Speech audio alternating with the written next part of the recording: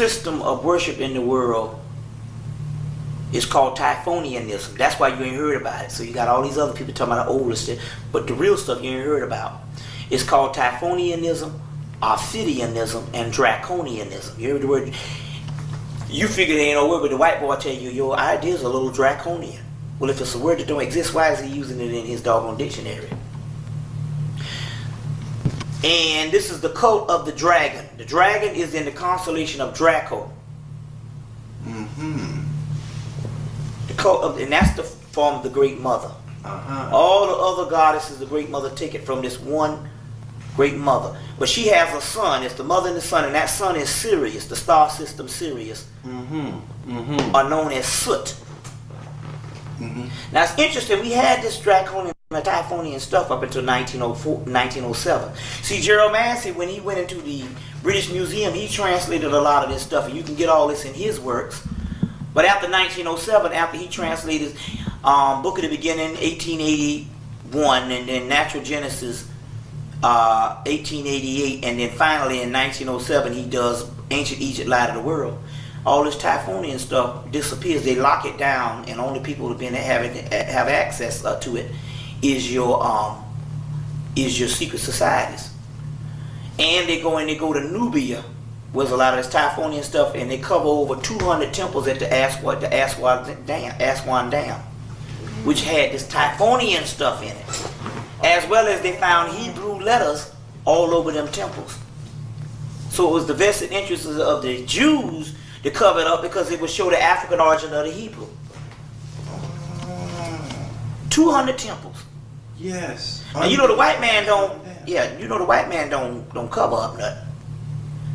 Now, so you know it had to be some real serious shit for him to cover up 200 temples, and they digging in Egypt this day, and they got 200 temples up under the Aswan Dam, up under the river. See what I'm saying?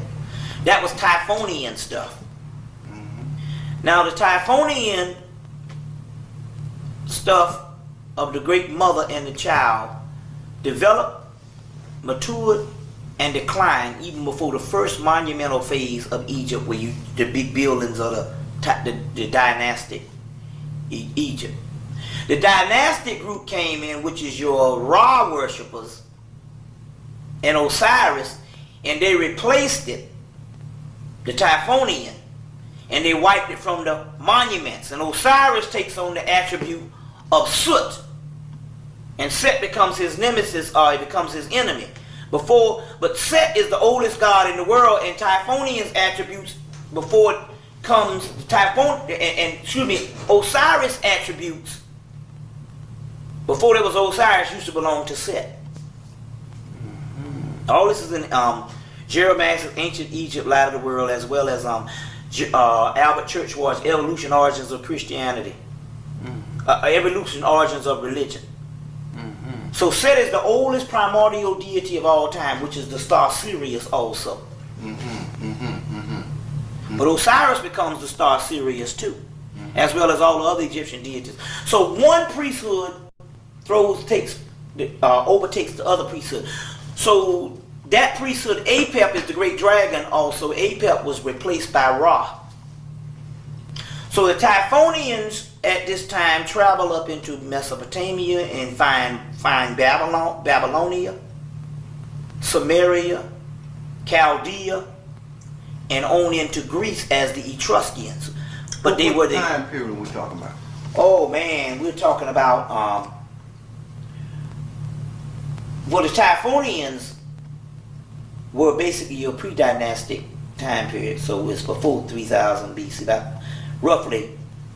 Well, Manetho says that there's 500 pharaohs in the dynastic period, which is 3,000 years, and there's 800 in the pre-dynastic, which was 5,000 years, and roughly he said we're talking about about 8,000 years. The pre-dynastic is the Typhonian. It's the Typhonian. Pre-dynastic. Yeah. It's the pre-dynastic.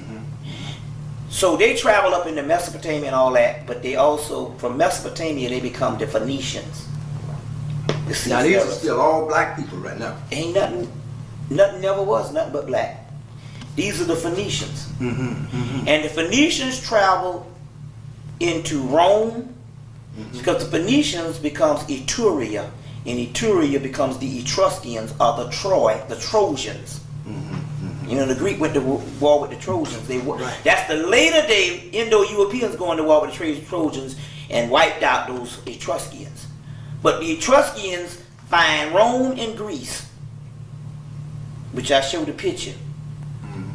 And they find Rome and Greece and establish the Greek language and the Latin language.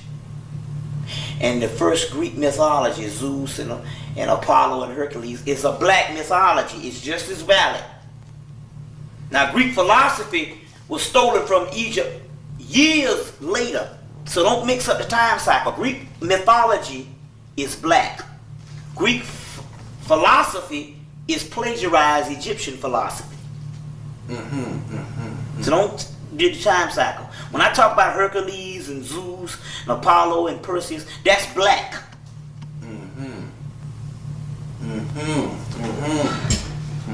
It's not later. It's just the Phoenicians' religion of the Typhonian stuff. So you say, well, what did the Phoenicians or the Etruscans worship? They had the religion of the whole Olympian deities of Greece, which the later Indo-Europeans come in and wipe them out and then take their shit.